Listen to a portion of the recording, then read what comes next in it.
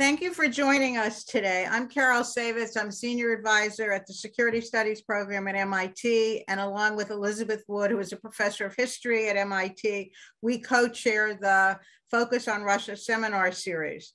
The series that you're going to, this discussion we're sponsoring today is a Starr forum, but under the rubric of the Focus on Russia series. We've had several discussions already about the Russian invasion of Ukraine, and we thought today that we would widen our focus to discuss issues such as nuclear security, insurgency, China's role, etc. I'd like to introduce our speakers now, and so that we can move right along through the conversation. And I wanted also to thank, even before I got to the speakers, to thank the Center for International Studies, the Security Studies Program at MIT, and the MIT Russia program for co-sponsoring our series. So our speakers today are Jacqueline Bhabha, who is a professor of the practice of health and human rights at the Harvard T.H.Chan School of Public Health. Her expertise is health and human rights and international migration and refugee protection. Joel Brenner, who is a senior fellow at the Center for International Studies, who's the former head of U.S. counterintelligence under the Director of National Intelligence, and will talk to us today about cybersecurity and data protection. Taylor Fravel is the Arthur and Ruth Sloan Professor of Political Science at MIT, and he's the Director of the Security Studies Program. His expertise is Asian security and East Asian foreign policy. And as I said before, he's going to talk about China's role in the Ukraine crisis.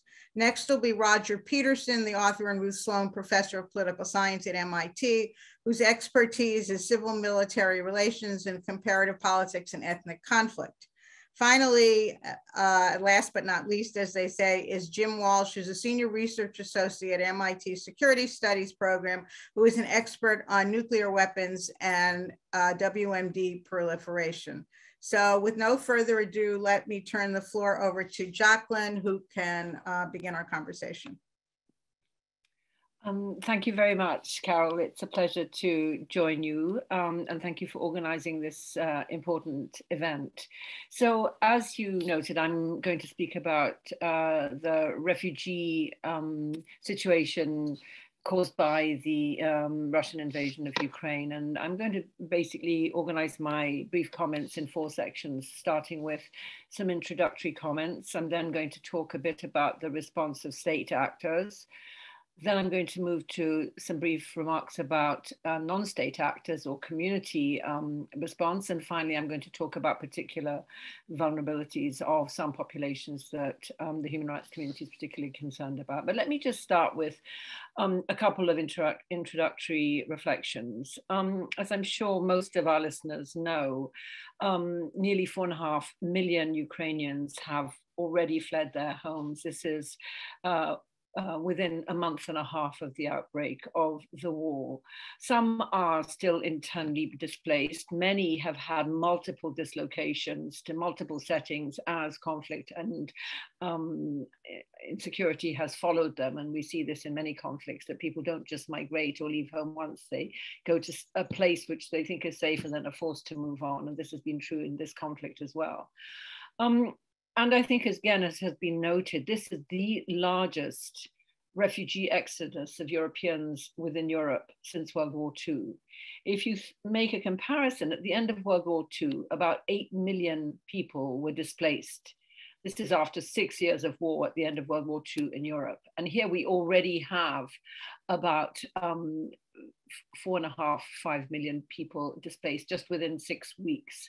So the scale of the human tragedy and the human disruption and dislocation is immense. I do want to note, however, that it's not that there haven't been other very massive forced migration episodes in very recent history. The number of Ukrainians is not that different to the number of Venezuelans who've been forced to leave their homes. And of course, numbers of Syrians and Afghans have also been in the many millions. We don't have clear figures about Tigrayans, but there's a massive conflict going on in Ethiopia too. So my first introductory point here is that this conflict has received extraordinary attention, extraordinary media attention, and there has been, therefore, an extraordinary public response, something which is in many ways positive, but it does also highlight how different and inconsistent our response to human tragedy is. Second introductory comment I wanted to make is specifically about one population, which is children. According to a UNICEF report put out last week, over 50% of Ukrainian children have been forced to leave their homes, over 50%. And for those of us who work on the links between human rights and migration, this is an extraordinarily significant number, because we know that the consequences of forced migration, of conflict, of the sort of disruption that these children are experiencing are not short term. These children are likely going to have traumatic impacts, maybe for their whole life. So what we've witnessed in the past 6 weeks is really the beginning of something that may well impact a whole generation of Ukrainian kids. And my third point, and again, this is something that I think many of our listeners will be familiar with, is that we've also seen not just the consequences of the conflict for expulsion or forced migration, but also for entrapment. And this again is a drastic humanitarian situation. I'm thinking particularly of Mariupol, where the reports of starvation and of the deliberate killing and maiming of civilians in violation of international law have been really acute. And I'm sure we're going to hear more about this in our panel, but the fact that there is a nuclear deterrent in this conflict has meant that many of the most fundamental laws of war are being violated with impunity, it seems. So let me move on now to the response of state actors. And I think the most important point to make here is that the response to Ukrainian refugees has been unprecedented. The European Union has never before opened its arms and its doors in the way that it is doing now. To speak a little bit more technically, within less than a week of the commencement of hostilities or commencement of the invasion, on March the 1st of 2022, the European Union activated something called the Temporary Protection Directive, which is a very important anticipatory move to create a baseline of protection across the Union.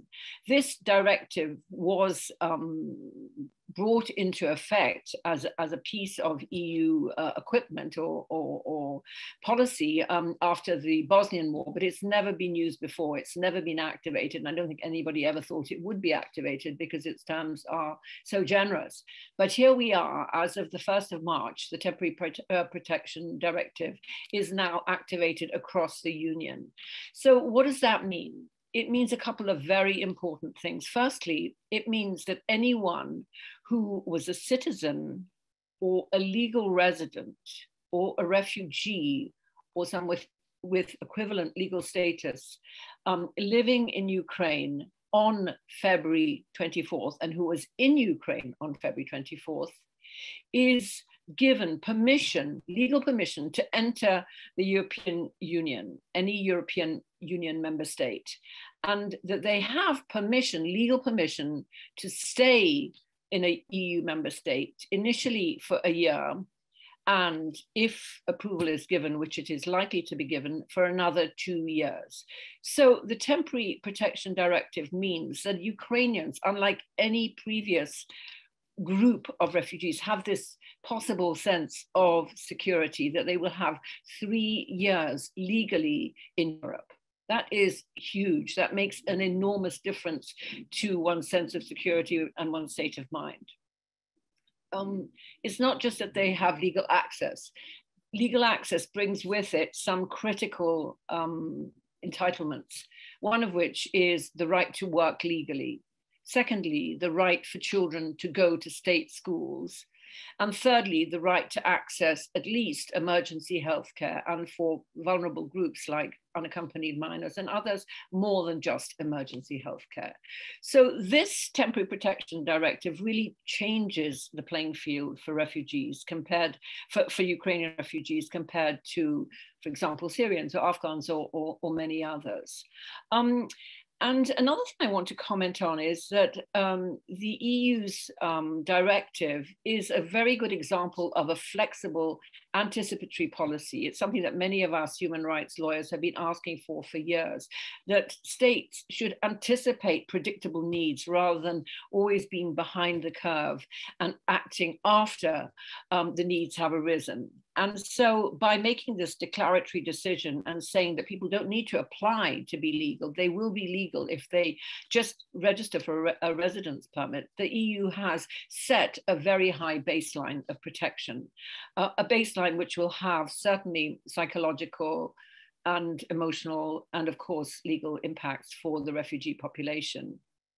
And another important related point is that this approach means that the asylum systems of the different EU member states won't get overloaded because people don't need to apply for asylum. They have a legal residence for at least 3 years. So that's really, I think, an important point. There is a lot I could also say about different member states' responses. I think we've all read how for the first time ever, Poland and Hungary have accepted that there are legitimate refugees and they have opened their arms.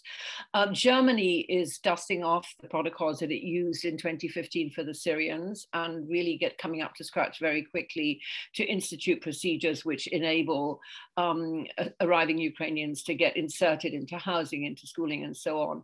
And other West European countries have really, again, demonstrated a willingness to act, which has been unprecedented. The Netherlands in particular, which has been fairly hostile to many previous flows of refugees. So the summary point here is that the EU's response is something which sets a wonderful precedent, I think, for previous and future refugee flows, and will at least in part mitigate the tragedy that so many Ukrainians have experienced and are continuing to experience. That said, of course, though, the challenge is immense because the scale of arrival and the scale of harm and devastation are huge. And it's been really interesting to observe the ways in which communities have responded, businesses and local organizations, and of course, faith and other based entities. So for example, Airbnb has made available over 100,000 spaces free of charge. Western Union is not charging relatives who are sending money to Ukrainians. Teachers are using Apple Translate and other tools to quickly absorb children without saying, oh, we have to put them in special situations because they don't speak the language. All of this is, I must say, unprecedented. And there's a kind of ramping up of just making food, housing, protection, mentorship available, which is really a heroic effort. So any poll that you speak to, and I've spoken to several recently, will tell you how people are bringing food, are bringing clothing, are standing with placards saying, you know, they have one couch available for a single woman, or they have a room available for a family without pets, or whatever it is. So a really remarkable response. My final point, though, is of course that despite this generous outpouring, we're seeing many very concerning developments, even amongst this relatively privileged refugee population. Firstly, we're already seeing retrenchment. Hungary, for example, which initially welcomed these white Christian refugees with open arms, is now pulling back from some of the provisions of the Temporary Protection Directive. I won't go into details, though I'm happy to answer questions, but there's clearly a sign that that initial sense of, yes, you know, we are in this together is perhaps fraying. And I think the recent the announcement of Orban's election is only likely to increase the risks to the many refugees who are in Hungary, though I should say there are extraordinary organizations like the Helsinki Committee and others who are working, you know, 24 hours a day, 7 days a week. And finally, there are other vulnerabilities that we need to think about. As in any such situation, the risks to women and girls of exploitation, of violence are exacerbated, and we're already hearing concerning reports. And the same is true of unaccompanied minors. In these mass exodus situations, you often see abusive adoptions, you see exploitation and trafficking, people really exploiting vulnerabilities. So unfortunately, this massive exodus is no exception. So I'll leave my comments there. Thank you. Great. Thank you so much. Turning it over to Joel. Oh, thanks for having me this afternoon. It's a pleasure to address this group. I'm going to talk about cyber network operations, computer network operations in Ukraine and in Russia and defense in the United States. I'm not going to talk about cyber war. And I want to discourage the use of that term altogether. We're not in a cyber war any more than we're in a Javelin war or an AK-47 war. We're in a war that has cyber aspects to it, and it's anything but a standalone cyber event. What are we seeing now? The enormous amount of destructive attacks by various Russians, not always precisely attributable, but clearly Russian, to more than a dozen places in Ukraine. Some of them were in January, mostly in February, mostly pre-invasion, not so much during the invasion. In mid-February, the UK government reported that the GRU, that's Russian military intelligence, was almost certainly involved in various disruptive DDoS attacks against the financial sector in Ukraine. And the Ukrainian Cyber Emergency Response Team, known as the CERT, has told us that there have been lots of malware attacks on Ukrainian systems, and in one case, at least, from Belarus rather than Russia. What we haven't seen, however, and I'm now looking at a report from Kevin Mandia from Mandiant, because Mandia is speaking publicly, and he's one of the few who are actually in the front line speaking publicly. We haven't seen, according to him, they're better known groups like Energetic Bear or Berserk Bear or Isotope or Dragonfly. And we haven't seen them out of their ordinary sort of patterns of operation. Same goes for Russian foreign intelligence, the SVR. And this looks like a puzzle at first, but it's really not. If you're blowing up the hospital and if you're blowing up the power plant, taking out its cyber network really is sort of beside the point, isn't it? So the Russians are just, they're blowing things up. And going into delicate, long preparation cyber attacks when you can go into much more destructive kinetic attacks doesn't make much sense. Now, on the Ukrainian side, starting 2 days after the operations, the Ukrainians announced the formation of an IT army, and that has been quite astoundingly effective.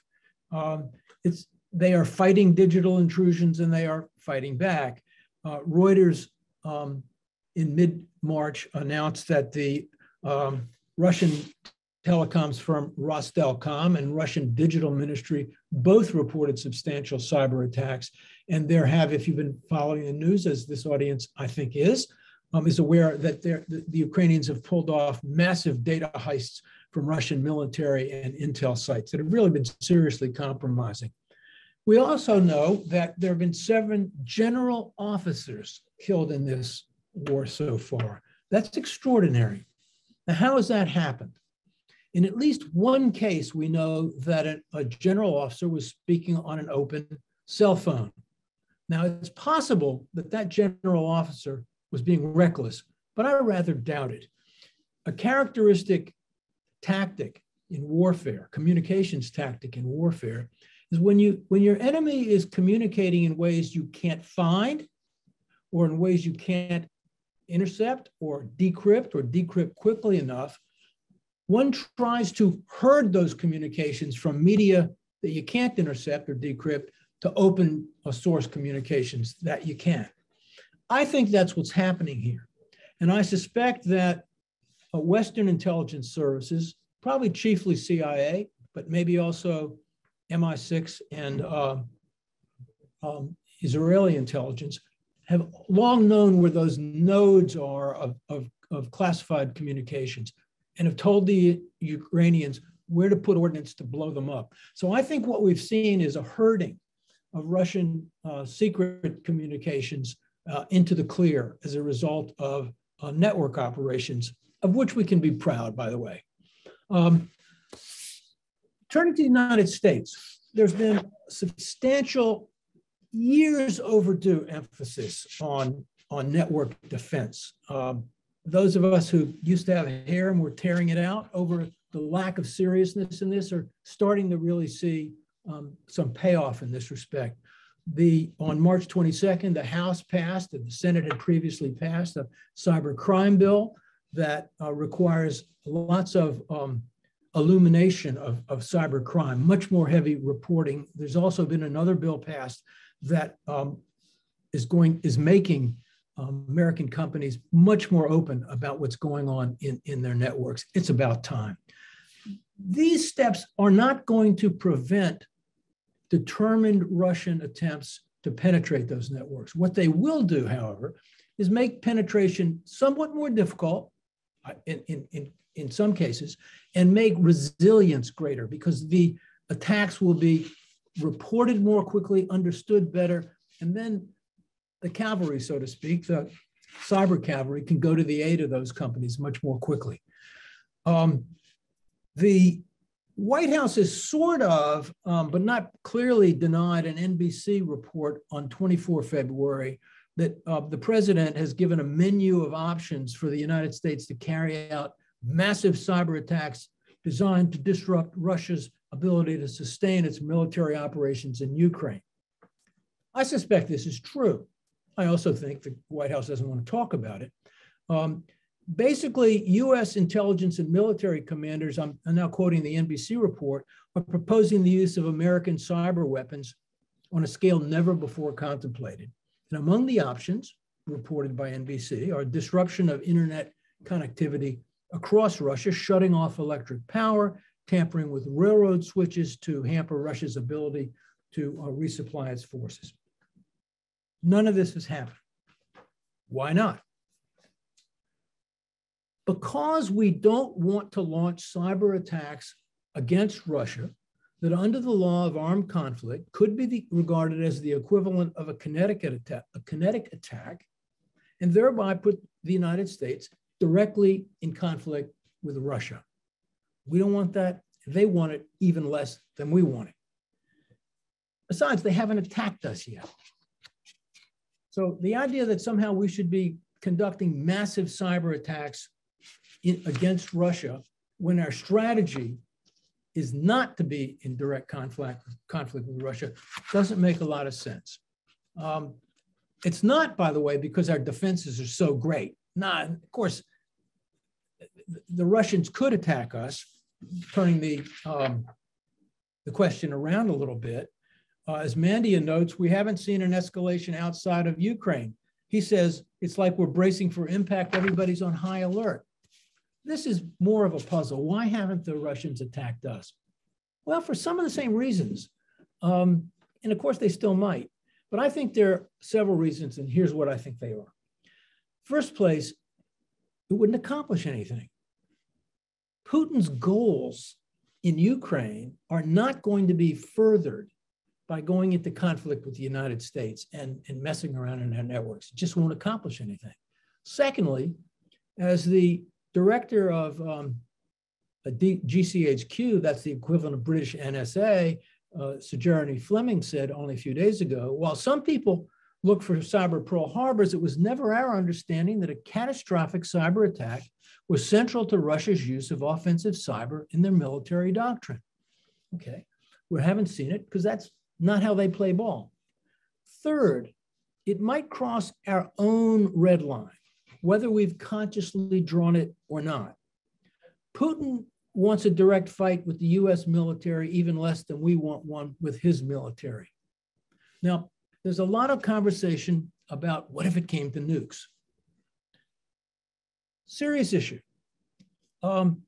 Russia's military doctrine is that they would use them if Putin thinks his regime is threatened. It's not.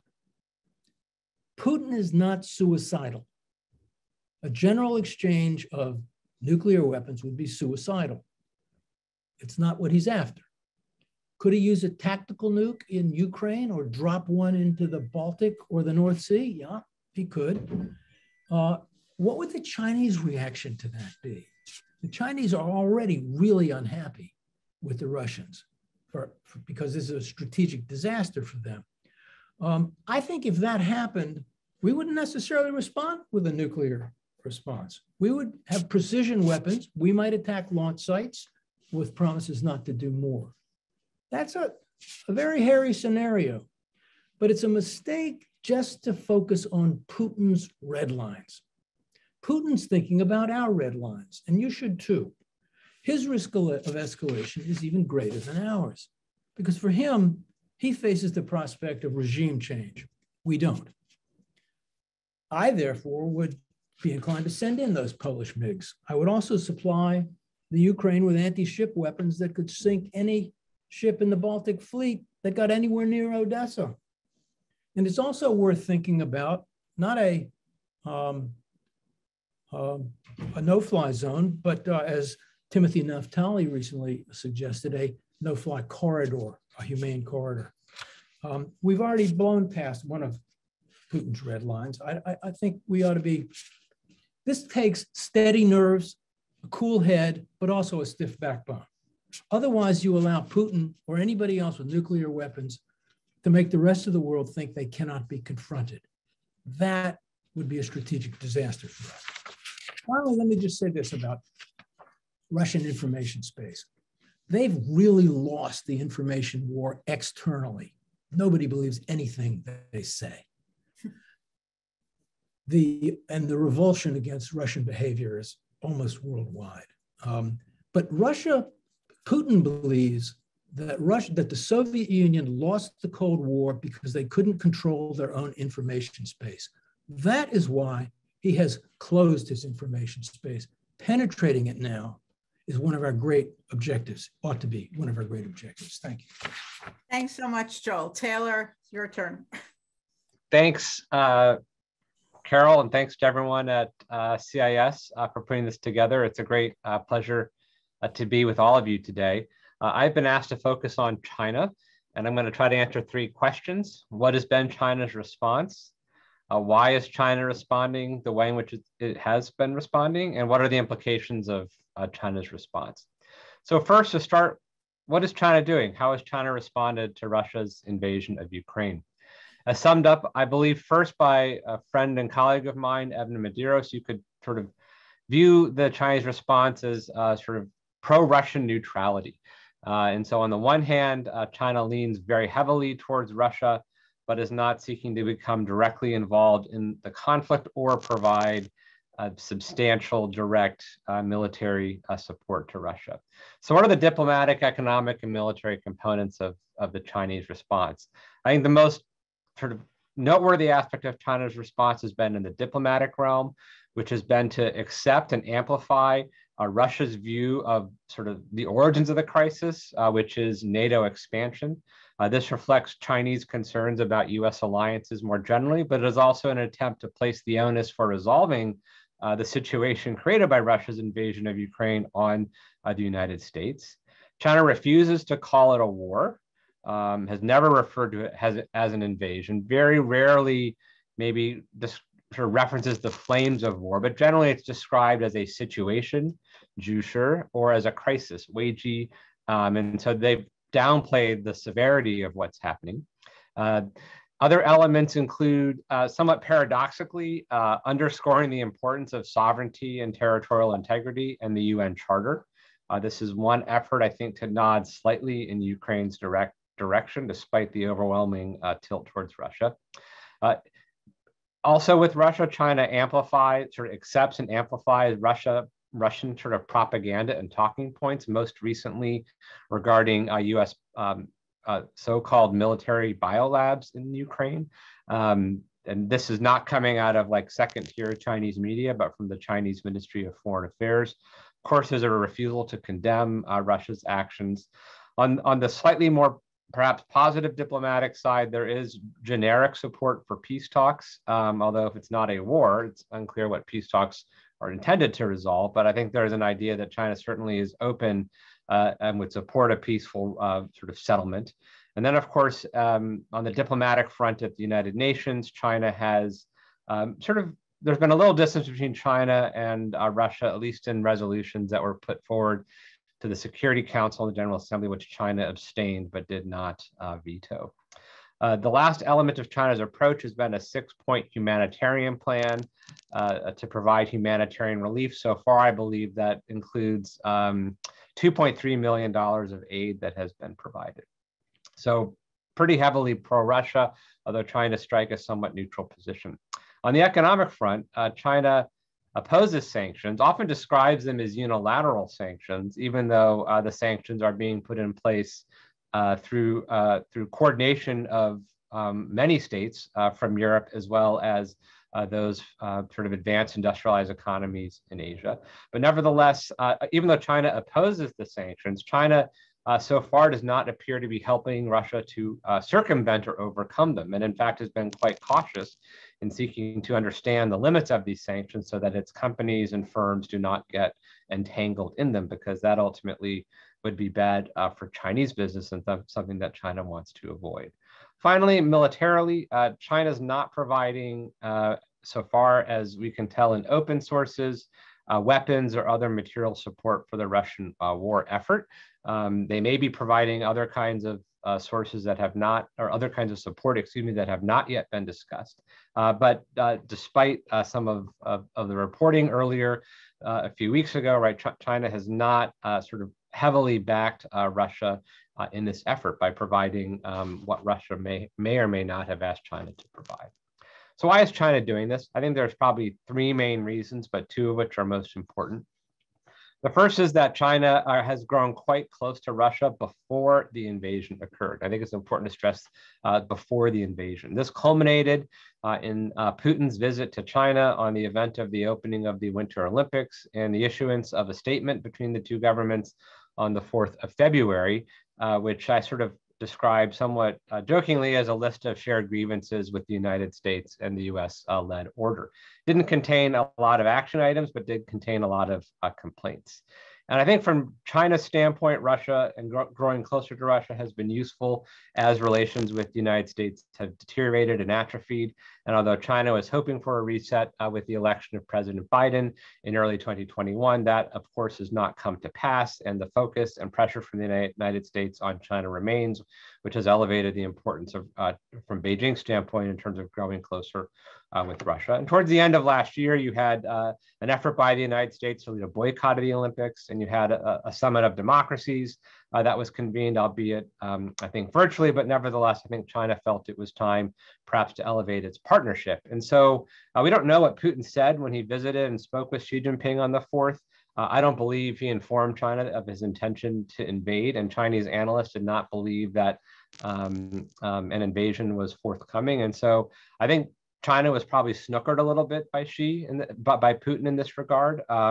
But nevertheless, it's very hard to unwind the very strong sort of position China and Russia took in early February. The second factor here is related to the first, in which is the continued deterioration of ties with the United States. I think China's approach to the conflict and how it talks about the conflict has not so much been to support Russia as it has been to find more ways to criticize the United States. And so for the last 2 years, China has countered sort of the US narrative of China being a challenge to sort of the global rules-based order by portraying the United States as a source of global instability and an unreliable country.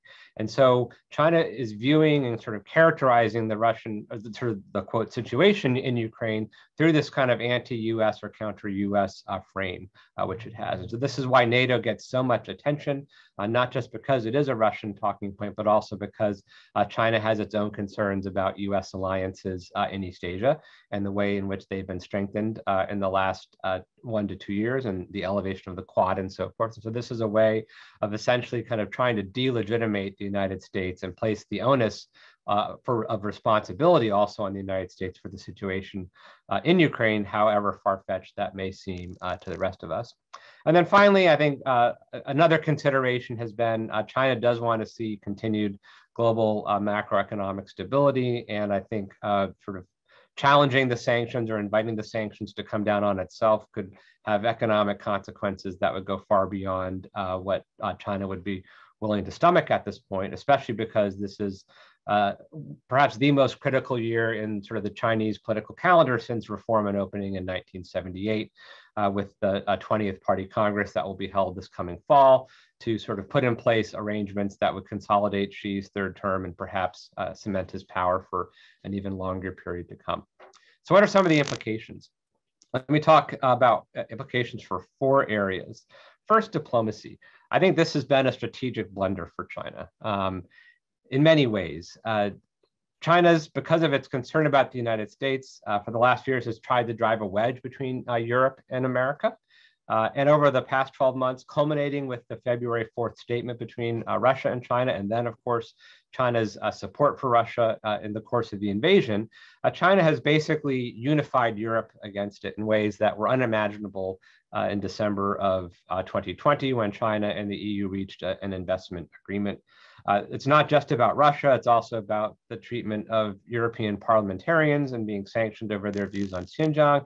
It's about China's treatment of Lithuania and other factors, but nevertheless, China has managed very successfully to alienate the one group of countries it was seeking to cultivate as part of its broader response to the United States. I think diplomatically, it further strains ties with the United States. It suggests that China presents an even greater challenge to the future of stability and international order because of the way in which it is seen as abetting the Russian action by not condemning or opposing it.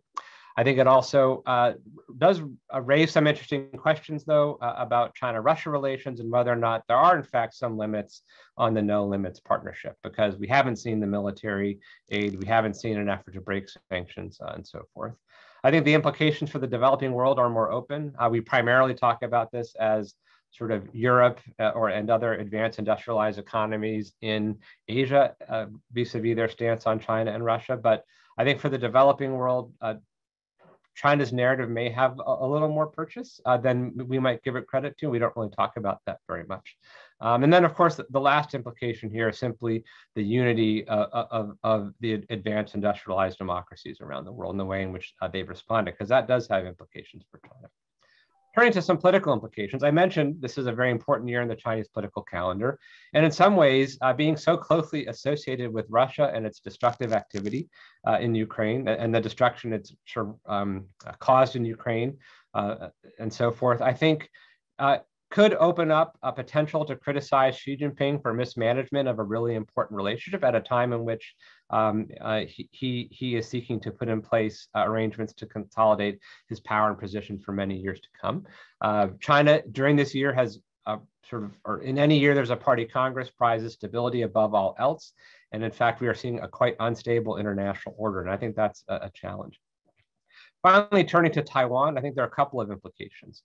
First, we haven't seen any opportunistic Chinese behavior. And so there's sort of a trope that whenever the West or the United States is distracted elsewhere, China is going to invade Taiwan or take some significant action against Taiwan. And yet again, that has not come to pass, which is not to mean it's a serious issue to consider, but certainly I think helps provide a broader context for thinking about Chinese calculations.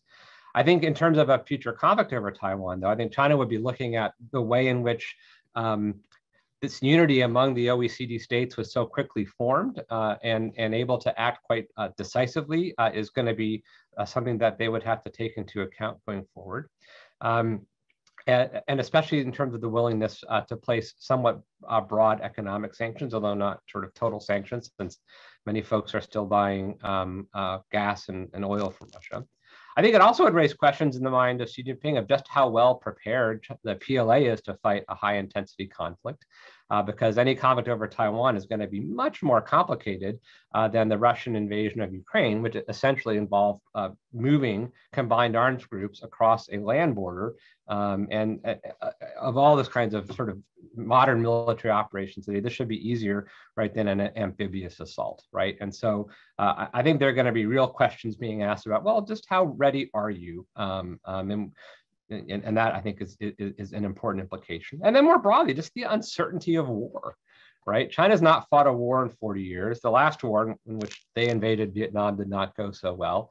And I suspect this might also induce some caution because it has revealed the way in which no plan survives first engagement with the enemy. And this was a particularly bad plan, and so it was doomed to fail, the Putin plan. But I think it just reflects the uncertainty that is inherent in war more generally. And though, of course, China is not going to abandon any of its ambitions with respect to Taiwan, it may be more cautious, perhaps, in thinking about using the military instrument in the ways in which it possibly could. So I'll wrap up here and look forward to the discussion period. Thank you so much. Great. Thanks so much, Taylor. Turning it over to Roger. Okay, so I've been asked to talk about insurgency. So I guess the first thing to do is to define insurgency. There are countless ways to distinguish among the closely related concepts of guerrilla warfare, unconventional warfare, irregular warfare, partisan warfare, and so on. But for the purposes of analyzing Ukraine war, I'm going to define insurgency as war and by small, lightly armed bands, hit and run tactics, sabotage, avoiding set battles, and conducting operations behind a front line. This is in distinction to conventional war, which is regular armies fighting set battles along front lines. Now, when the war started 6 weeks ago, there was actually a lot more talk about insurgency then than now. And that is because the way the war is actually fought is very much a conventional war so far. 6 weeks ago, it was assumed that the Russians would win quickly a conventional war and the Ukrainians would have to turn to insurgency in either part or all of the country. Well, that really didn't happen. So what is the relevance of insurgency at the current moment of this unpredictable war? There's many scenarios. I'm going to just relate the discussion of insurgency to just one of them. Several analysts believe that the Russians are aiming for a frozen conflict. In the Russian version, this is where troops take a section of a target's territory, establish a ceasefire, and then gradually establish longer-term control. The front lines are frozen. Set battles stop. The occupier has time to consolidate control and wait for favorable terms in negotiations or perhaps favorable conditions to renew the war. And this is what we've seen in Moldova and Georgia, in Russia's Armenian ally in Nagorno-Karabakh, and in the Ukrainian Donbass region from 2014 until the start of this war. So what is the relevance of insurgency in considering the possible implementation and success of Russia's frozen conflict strategy? Well, on current strategic thinking, if the Russians believe Ukrainians could produce an insurgency behind front lines, the Russians may be less likely to employ that strategy in the first place. There would be problems of consolidation of the territory, but they'd also need to deploy combat troops from defense of the front lines to police actions in the rear. And they'd have to be costs with little respite. There'd be domestic and international costs. So if an insurgency seems likely, the Russians and Putin might be more willing to make concessions in current negotiations, or they could just try to take more chances for a decisive conventional victory now. I don't know what Putin really believes are the chances of a significant Ukrainian insurgency, but how should we think about it? Could the Ukrainians actually sustain an insurgency behind front lines? I think there's four elements to this. One, is there a population willing to provide information and material support to insurgents. Insurgents war is very much an information war. Related to that, the second point is there an absence of a population that's going to provide information and support to the occupying forces? Third point is local armed organizations, will they be formed? There's a process of forming them around sort of first actors and local leaders, and can they remain hidden and protected? And the fourth is just the level of forces that the occupying force has, or are they able to maintain a presence in localities and able to conduct cordon and search operations, other counterinsurgent operations? So when we consider these four issues, first we can think about demography. And it depends, how big is this frozen area that the Russians might want? Would they try to take it all the way to the Dnieper River? Would they just basically freeze and maybe incorporate Luhansk and Donetsk? Would they try to expand their operation over the Donbass? If they try to expand all the way to the Dnieper River, it doesn't seem like the Russians have enough troops to prevent an insurgency. In Northern Ireland, the British government for 25 years employed about 32,000 security forces for a population of 1.6 million. That's a ratio of 20 per 1,000 residents, 20 security forces per 1,000. At that percentage, Russia would require, it's of one security force for 20 civilians. At that percentage, the Russians would require 250,000 troops just to control a region of 5 million. They don't have that many troops to devote to counterinsurgency. On the other hand, if they are just going to try to freeze the smaller area around the Donbass, they might be able to do that very well, because one, the refugees, which we talked about here, internally displaced people, it's who's going to be left in these areas. Mariupol was 430,000 people before the war. It's now estimated 130,000 civilians, probably lots of them old people, are left there, and a lot of the conscripted soldiers are gone. So who is going to be left there? And the size of it wouldn't be that big. Plus, I think the people who do stay, there's going to be a substantial number of Russian sympathizers, or those who are going to make their life with the Russians, and they'll be able to provide support and information. And so you may get Crimea was a very easy occupation for the Russians. They could do that, but again, it depends upon Russian ambitions. And if they go for the smaller area, they don't have as much area to bargain in negotiations or bargain it away.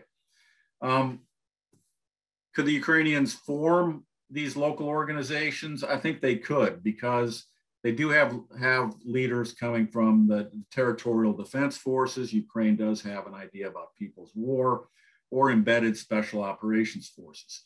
And the members of these cells very possibly have training and weapons.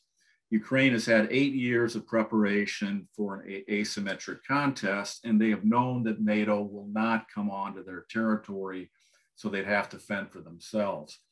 So I think there's local leadership in parts of these areas. They're going to get support, and the U.S. will support them. There's U.S. really supporting insurgency is in the CIA's DNA. I mean, a lot of people don't like that, but that's a lot of what they do. And the Stingers and Javelins are actually transportable, ideal weapons for hit and run and small group operations, which they've already shown they can do in the suburbs of Kiev. Now, on the downside, insurgent organization usually takes time to coalesce and adapt to. It really was a fluid environment. If you look at Iraq and Afghanistan after the US invaded, there was really a quiet period because the insurgents had to take a year or two really to get up to speed. And that's a normal phenomena. evading detection. On the Russian side, now there are drones, satellites, thermal imagery, but it's not clear how competent Russian forces are to actually use this in a counterinsurgency operation. Ukraine is not Afghanistan. Some people say, well, you know, the Afghans drove the Soviets out with Stinger missiles. The Ukrainians can do the same thing with Javelins and Stingers in Ukraine, but it's a very different topography. The Russians are using standoff weapons, missiles, long-range artillery. That's not what you can hit with the Stinger. And you have to remember the Soviets fought for 9 years before they left Afghanistan. So even with the demographic, organizational, and weapons advantages that the Ukrainians might have, we should remember that insurgencies are very long. They're on average about 10 years, according to most studies. Insurgencies are bloody. In Chechnya, there's a population of 1.4 million, and there were 40,000 civilian casualties. Insurgencies also involve a variety of units, some of them criminal or politically unsavory. The Azov battalion and other forces are going to be fighting or find their way into this insurgency on the Ukrainian side. So the last couple points, some people ask, well, what about nonviolent resistance?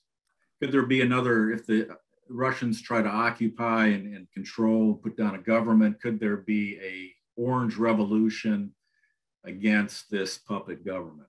Well, what Russia has learned about repression is repression works, but not in moderation. If you look at Syria and Chechnya. So I think the Russians will be brutal and likely effective against nonviolent resistance. And I just end by saying a lot of this is just really speculation. And anybody who actually says they know where this war is heading, you should be skeptical of. Thanks. That's great, Roger. Thank you so much. Jim Walsh. Thank you. Hi, I'm Jim Walsh, and I study nuclear weapons at MIT Security Studies program. I want to thank Michelle English and everyone at CIS for putting this panel together. I've learned so much, as I have from Carol and Elizabeth, about Russia over these many years. And it's obvious that Carol is a great facilitator. She runs a tight ship, which is no small thing, believe me. So thank you for that. I've been tasked with talking about the wider implications with respect to nuclear weapons, and I have several points I want to make as I start my timer. One is, as Roger alluded to, the story is not over, and how it ends and how the ending is framed will shape the implications, will shape whether things go in one direction or another direction, and that story isn't over. And here I observe that I've already been surprised about what's happened in this conflict. I expect I will be surprised again, that I will get things wrong. And so as we think about the implications, we need to bear in mind the uncertainty right now. Things could break in different ways. But given that, let me make some general points. One, the general theme when it comes to nuclear related stuff is that nuclear events tend to create cross-cutting impulses. Now, for countries with nuclear weapons, that means, for example, on the one hand, nuclear dangers produce the urge to hug your nuclear weapons more closely in a seemingly more dangerous world. Now, I say seemingly because the nuclear weapons were always there. We just decided to ignore them for a long period of time and focus on proliferation, which is other people trying to get nuclear weapons rather than the countries with nuclear weapons. But those that have them, in a context of insecurity, some people will be drawn to want to draw them close. On the other hand, for others, it encourages the conclusion that we've been asleep at the wheel and really bad things could happen. Not a lot of confidence in world leadership these days after COVID and all that has happened. So the prospects that someone could use these nuclear weapons and we would be in a terrible world of hurt, that's actually on the table.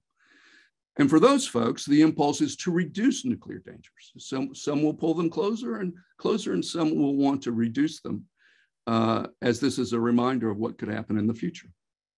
So let me speak more specifically about a couple of areas. The first is US nuclear policy. Now for Biden, again, we have this cross-cutting impulse playing out in the particular, because Biden, on the one hand, is very pro-alliance. He's all about NATO alliance and South Korea, Japan alliance, and he's an alliance guy. And he's also pro-arms control. And in this case, those things are in tension. The allies on the front line, who depend on the US nuclear deterrent, want to see a forward-leaning, robust deterrent posture, which can come in conflict with arms control and disarmament. And we've seen that play out. And so far, I'd say arms control has been the loser on it, so far. What do I mean by that? Well, the first casualty of the Ukraine war for nuclear-related issues was Biden's decision to end the pursuit of sole use. Now, this is sole purpose. This is sort of getting into the weeds, but there's a debate in the US nuclear community, one-sided debate, but a debate nonetheless, that we should shrink and reduce the situations in which we would use nuclear weapons, therefore reducing the chances they will be used in conflict. And so what we should do is promise, as some have advocated, that we will use nuclear weapons solely for the purpose of deterring the use of other nuclear weapons or in response to nuclear weapons, not for other things. Because the US in the past has said, we'll use nuclear weapons for things beyond nuclear deterrence. So in that group includes deterring chemical and biological weapons.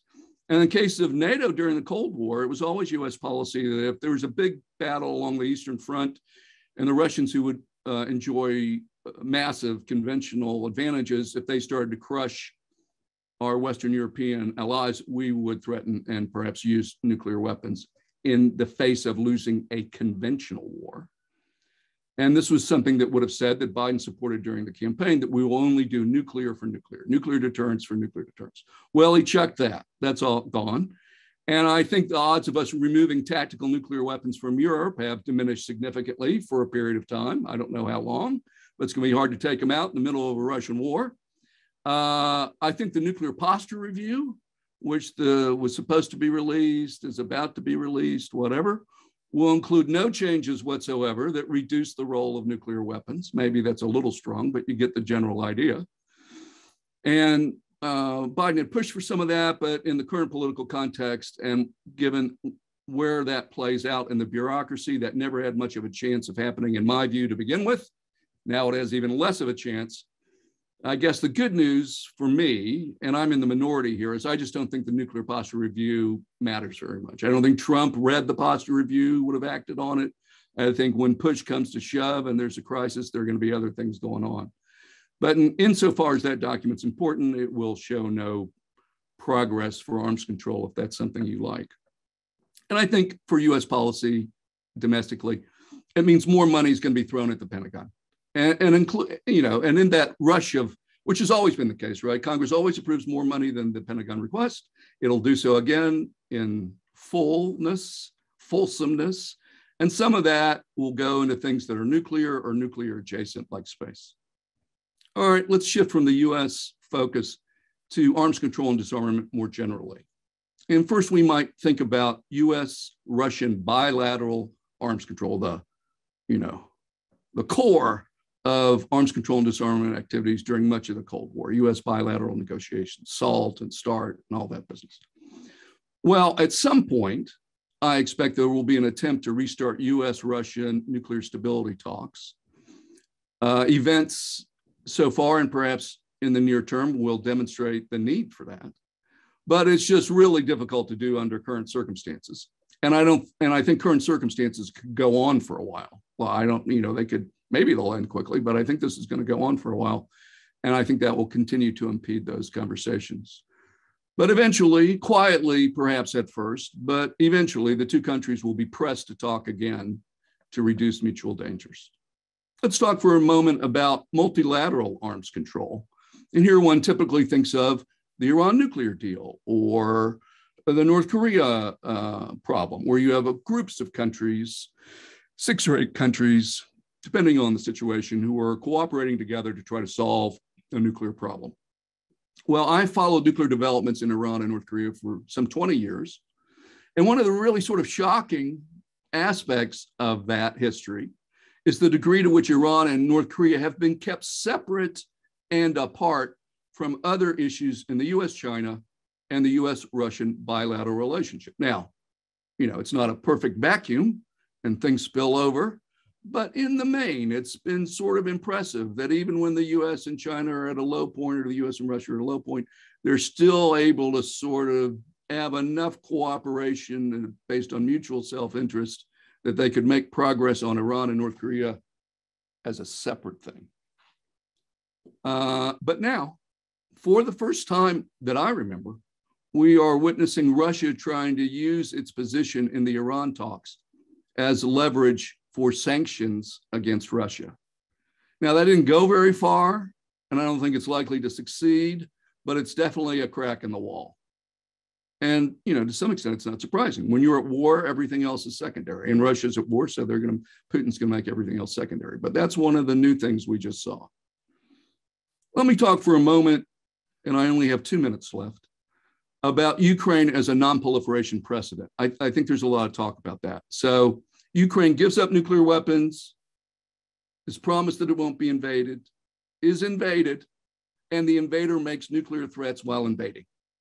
So what lesson does that suggest for other countries? You know, are we going to see a rush of non-nuclear weapon states reconsider their options, or other countries that are non-nuclear in alliances? And I say for right now, the answer is probably no.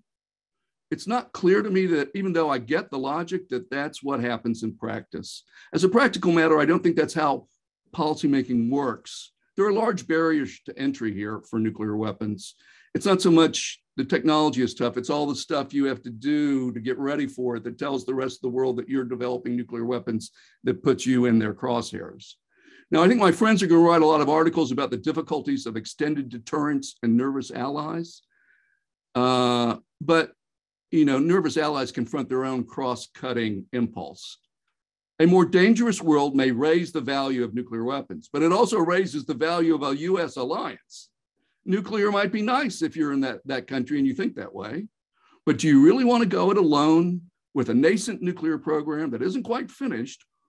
Well, and when you can settle instead for a US alliance that gets you both the US military and nuclear weapons. You know, I think it's going to be very hard to beat that deal. It's been hard to beat that deal for a long time. I don't see that changing. And so Ukraine will stand as a horrible irony and tragedy, but I don't think it's going to have a material impact on non-proliferation.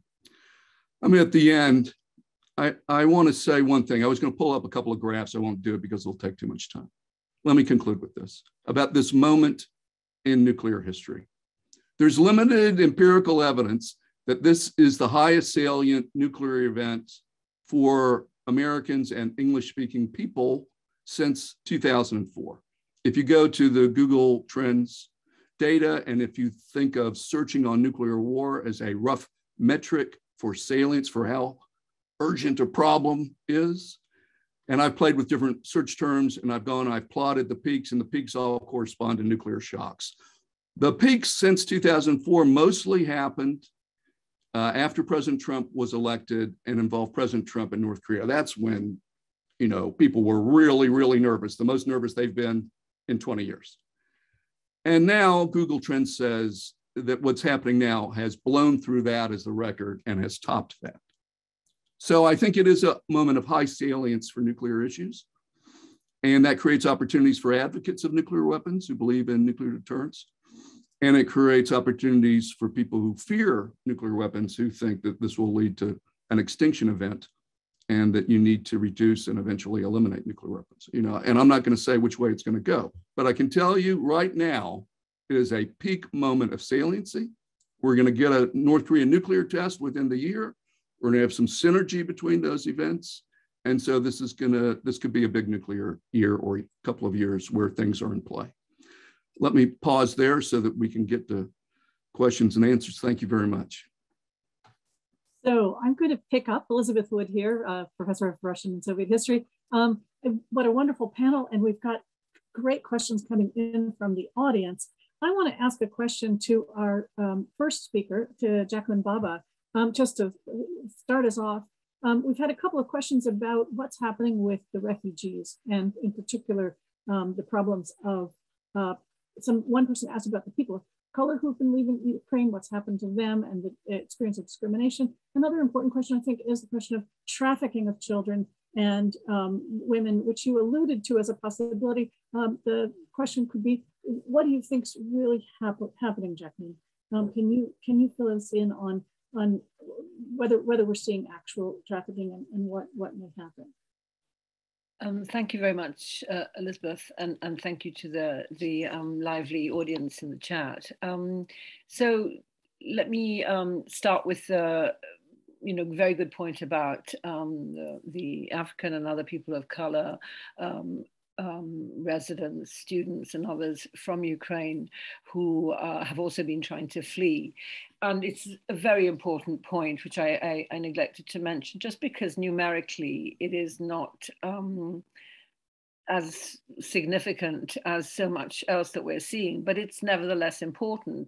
Unsurprisingly, discrimination and racism are alive and kicking at the borders that surround Ukraine, just like they are everywhere else. And I think in my comments, I did say how distinctive the response to Ukrainians has been, by contrast with all the other large-scale migrations that we've seen, forced migrations we've seen recently, because, I mean, undoubtedly there's a question of race playing out here very strongly. And so, yes, we have seen reports. I mean, I don't know the total number of people of color resident in Ukraine. I think according to the Nigerian government, there are about 4,000 Nigerians. There were many students from Africa in Ukraine, and we have seen reports of discrimination, of pushback, of abuse, of people trying to prevent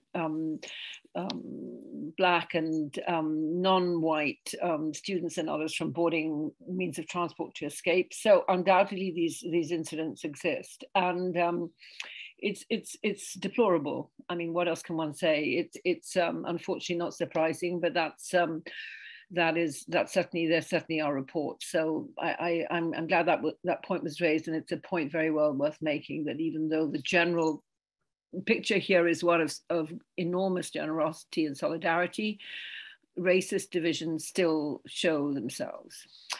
In terms of children, I think according to UNICEF, there are about 7.5 million Ukrainian children. And as I said in my earlier comments, according to UNICEF, and that's my only source, about half of them have had to leave their homes. Some are IDPs, internally displaced, and others have crossed borders. The majority with a parent, but not all. And there have been reports from human rights organizations that there have been incidents of trafficking. These are not systematic reports. Nobody has actually, of course, done any systematic research. It's too early, but it's certainly in line with every other major incident we've seen, where people helping people to cross borders are kind of cheek by jowl with people who are exploiting situations of vulnerability to make money, to sell children for sex, to capture children for adoption. We've seen this. We saw this in Darfur. We've seen this in Haiti. We've seen this again and again in the big tsunami in Sri Lanka and other places. And so there have been reports that this is happening. I cannot point to particular traffickers or particular organizations that are involved, but it's there has been a lot of activity of traffickers in Eastern Europe for decades, and so it's hardly surprising that these abusive, exploitative phenomena are taking place in this context.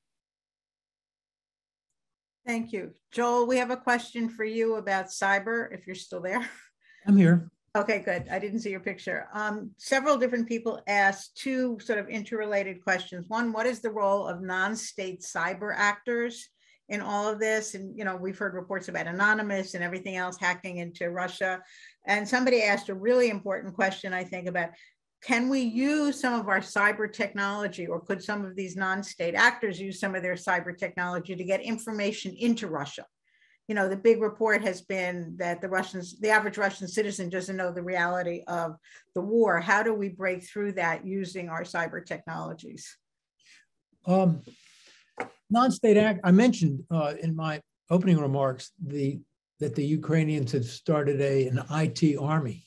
That is fundamentally a group of organized and semi-organized and unorganized private sector actors hacking into Russian networks.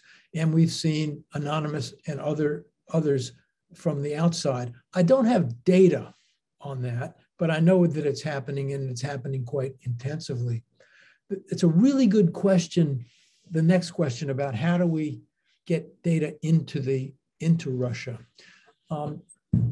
Putin has closed down Twitter. He's squeezed down everything that he hasn't closed down in order to control his information space. Friends of mine in Russia say that every 12-year-old knows how to use a VPN now. I expect that's an overstatement, but I think what we're seeing in Russia is a further breakdown of the population between old and young in terms of what they know. This is a very hard question. And I think that the private sector and private actors may have a substantial role to play, but I can't specify, because I don't know what the particular channels would be best used and how successful the Russians could be in countering those channels. I expect that we will have a cat and mouse game here, but to a large degree, the Russians have closed themselves off. This will be hard.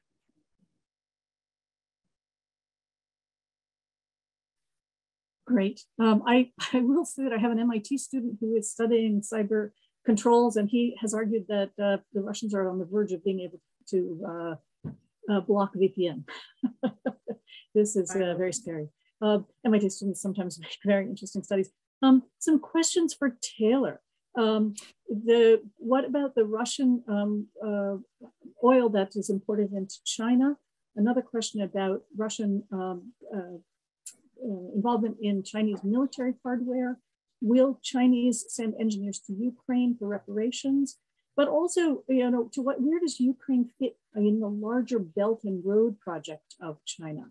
Are the Chinese concerned about their own economic efforts? Great. So there's a lot there. If I don't get to all of it, please remind me. So I guess firstly on the oil and gas, I mean, China imports decent amounts of both from Russia. I suspect that will continue, and I suspect the price might even fall. So in that sense, it would, from China's standpoint, might be quite positive, especially as there are fewer buyers elsewhere. Although China's been very careful to, I think, purchase or not issue letters of credit in dollars, but rather just in Chinese currency.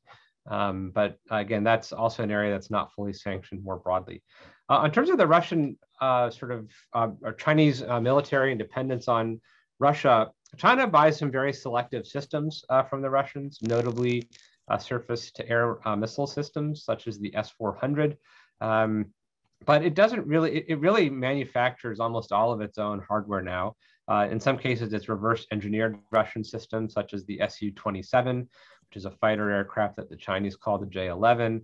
And in some areas like ballistic missiles and probably cruise missiles, China's technology is probably farther ahead of Russian technology. And so there's a lot of military dependence, although there is dependence on sort of specific systems. China's much less dependent on Russia for military hardware than, say, India, for whom something like 60 to 70% of its advanced systems are all sourced from Russia, which is probably the main reason why India also has not condemned the Russian invasion, as far as I know.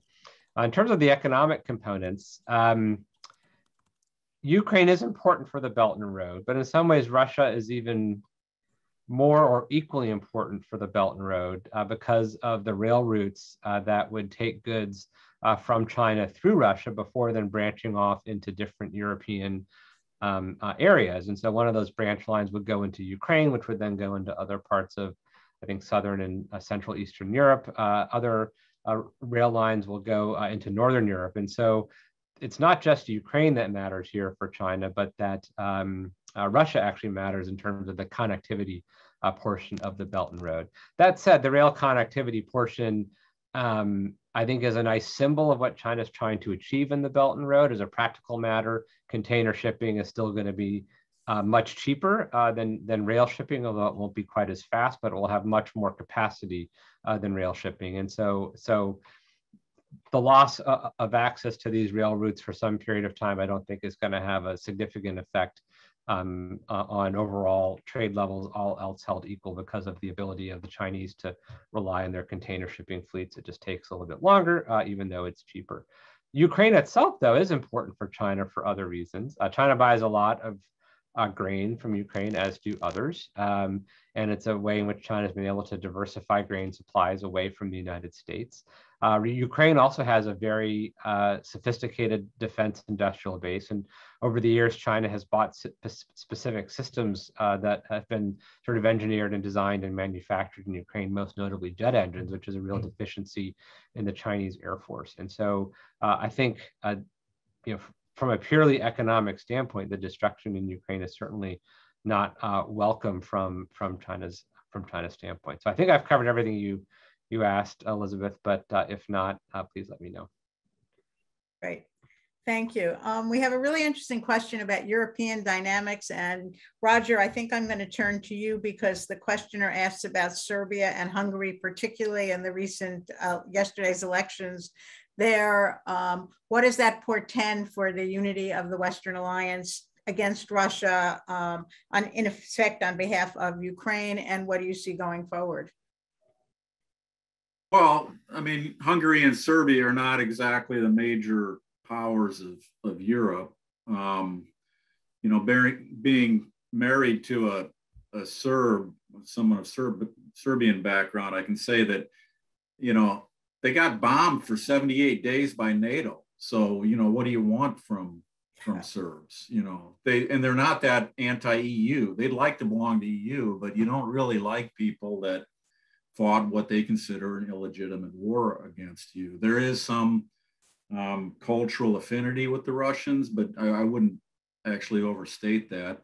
One idea that this war was going to end illiberalism in European states, I think that's probably overblown, to tell you the truth. I mean, you can see that in Orban, you can see that in Serbia. I'm not sure that we're going to take that lesson. A lot of people sort of were thinking, well, you can't be connected to Putin and survive. But, I think given the oil dependence and all that, a lot of people are thinking, well, you got to be realistic with this. So it's not clear, again, where the domestic politics in Western Europe go.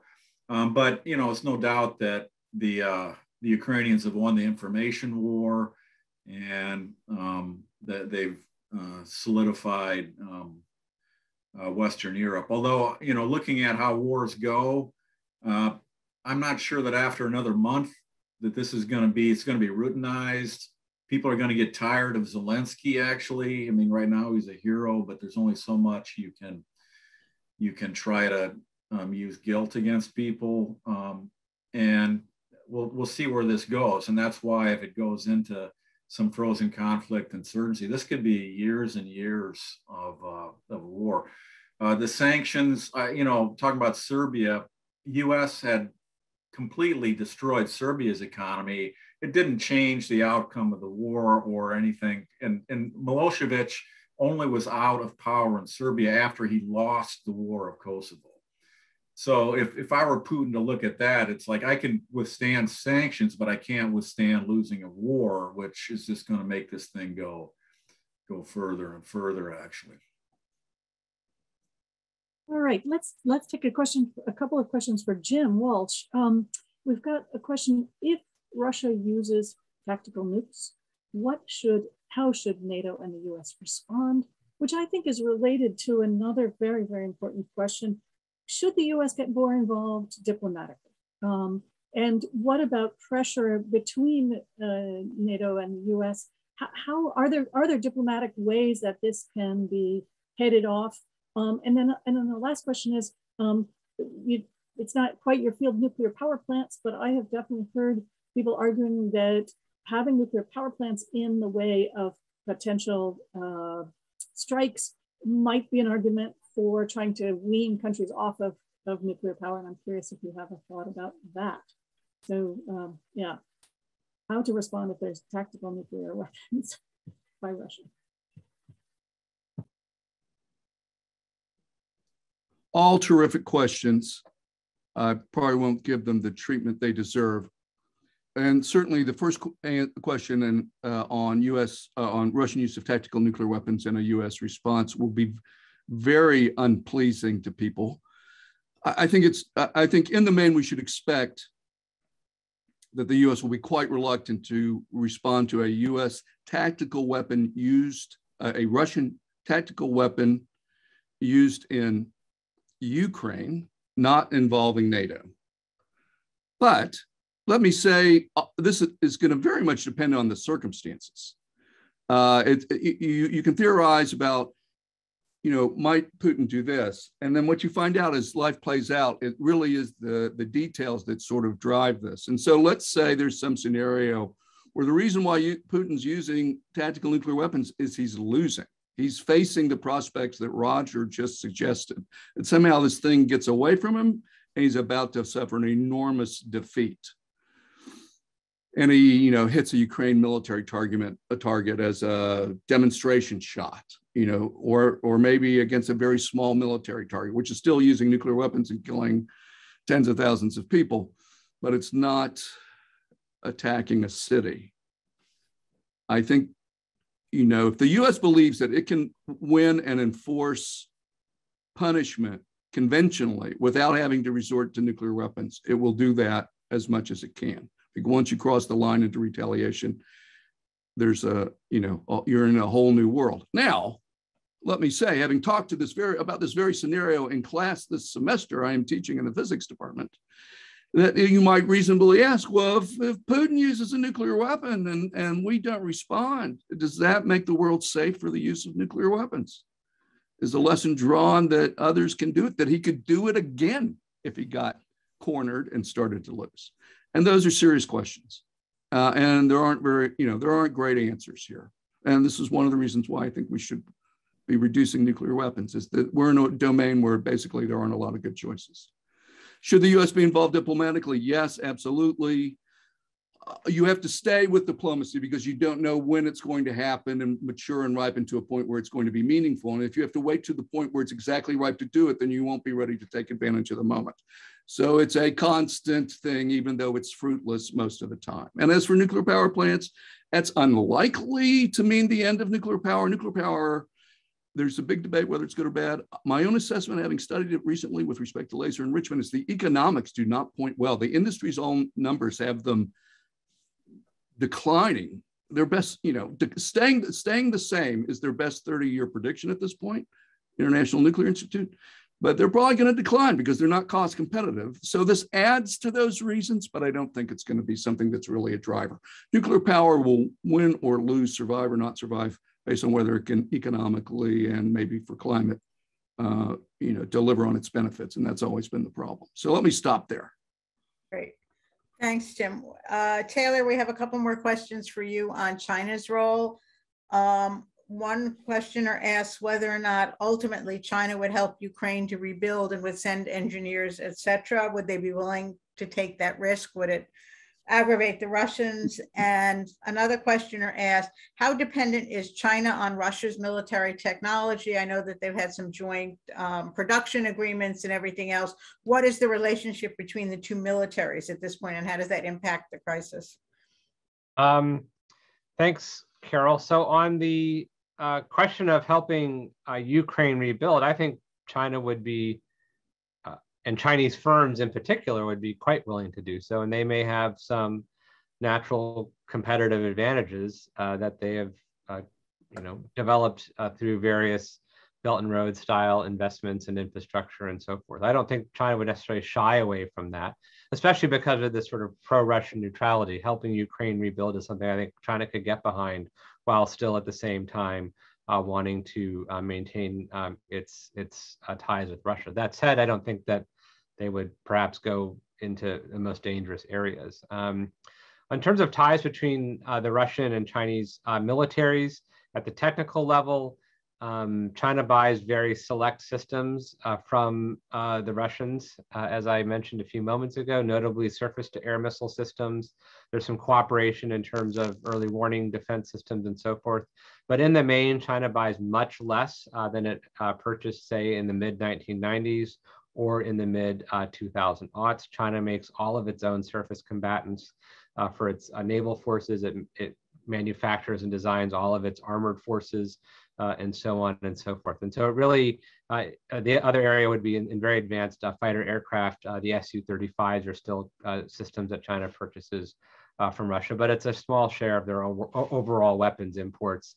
And China overall is not a big importer of weapons anymore. And here there's a stark contrast with some other countries around the world. The ties between the Russian and Chinese militaries beyond technology are growing. I mean, you have sort of an increasing frequency of joint exercises between the two over the last 10 years, culminating most notably in exercises that were held in the last 2 years, which sort of featured larger Chinese participation and some willingness to exercise in the areas of combat operations and not just humanitarian assistance and so forth. And so it's a growing relationship, but it's growing from a pretty small base. And I wouldn't say necessarily it's particularly close. And I think, despite the February 4th statement and the political or the areas of political agreement between China and Russia, I think the Chinese military probably does the Russian military, watches the Chinese military with some sort of concern. I mean, nevertheless, the relationship's good enough, right, that Russia moved most of its forces from the Far East and put them in Ukraine, right? So China has enabled Ukraine in a way, which is to say that Russia in a way over Ukraine, which is to say that Russia has absolutely no concern about any vulnerabilities in its east because of this political relationship. And the troop movements, I think, made that abundantly clear. Thanks. Okay, so we're coming toward the end of an absolutely fascinating panel about the many different aspects of this war. One thought I had for a way to end it is to ask each of you, our speakers, to go back and think about two questions, and one might be better for you, but and go in the order that we presented. Is this a different kind of war from the perspective of each of your topics? And do you see a way to end this war relating to your topic? Are there ways that knowing what we know about refugees, cybersecurity, China, nukes, and insurgency, that is there anything we can say about how this could end? So let's start with, again, go in the order we've spoken. Jackie, what do you want to leave the audience with about this as a kind of war and as a potential end?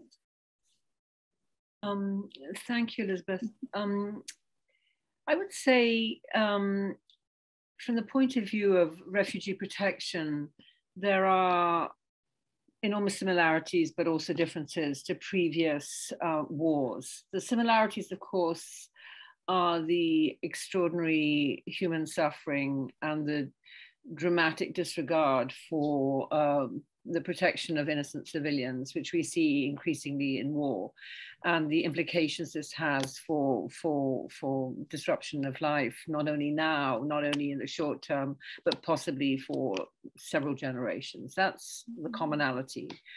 The difference is, as I said, the extraordinarily generous response from the European Union, which really stands in stark contrast to the response of any global north state or region to any large refugee crisis of the last post-war period. So that's the difference. That's the kind of what's encouraging, if you like, in terms of bringing this conflict to a conclusion.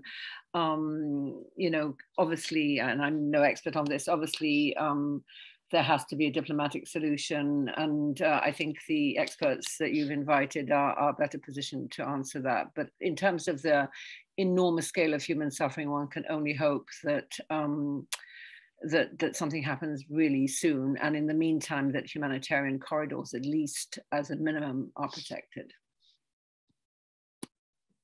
Joel? Every war is different. I think one of the things that's clear from this one is that insofar as cyber is concerned, that it's an aspect of war that's is going to be involved in every kind of conflict, whether shooting breaks out or not, and certainly again after it breaks out. But that after it breaks out seems to become a lot less important. That's one thing we've seen. It seems to me, though, that we're looking at the warfare in Europe now. It looks to me back to the future. We have got past the idea that warfare between states, modern states, is impossible because of nuclear weapons. We're now seeing warfare that looks like old-fashioned warfare over borders. Looks a lot like warfare from the 1860s in Europe or 1870 in Europe. And as for ending it with a border adjustment created by force is contrary to everything all of us thought we thought about international relations in our adult lives. But that is how it might happen. Whether a border adjustment would be acceptable to Ukraine is really the question. And I don't think that could happen until after, to the 13th or 14th round of a 15-round fight. We're not there and won't be there soon. And I'm afraid that I share Roger Peterson's view that this is going to be long, it's going to be nasty, it's going to be involved in a lot of human suffering. And remember also, it's hard to think about this given what the Russians are doing now. In the long run, we're not interested in isolating Russia. The question is, can Russia be incorporated into what we in the West think of as a civilized international order? Because if not, we're either driving them permanently, or whatever that means in international relations terms, but in the long term into the arms of the Chinese, which is not in our interest, or we create them as a even separately as a volatile, unsatisfied, revanchist state, which will continue to cause trouble. We don't want that. Great points. Okay, let's turn it over to Taylor. So in terms of the war itself, I agree with Joel, every war is unique. I think one notable aspect of this conflict is it's certainly for American audiences. It's been a war in real time. I mean, you can go on social media and basically follow the fighting in many places. I think it's a distorted view. It's not necessarily an accurate view, but even with the last crises involving Russia, I don't think it was this way. And so this is a new aspect of war that makes it seem more immediate, more pressing, and so forth. On how it will end, I'll comment on China's role. I don't think China will play a big role in the conclusion of the war because that would require China playing a role in, sort of directly sort of assuming a leadership role in mediating a dispute in which it sees as being very far away from itself. I think this also means that we should not expect China immediately to seek global leadership in many other areas because, of course, one has to take risks to be a global leader. And this is an area where they've clearly shied away from leadership, even though perhaps having some potential leverage that they could use to bring about its conclusion. So I think it will really probably be a consequence of a hurting stalemate on the battlefield, and China may help on the margins, but won't be decisive in its resolution.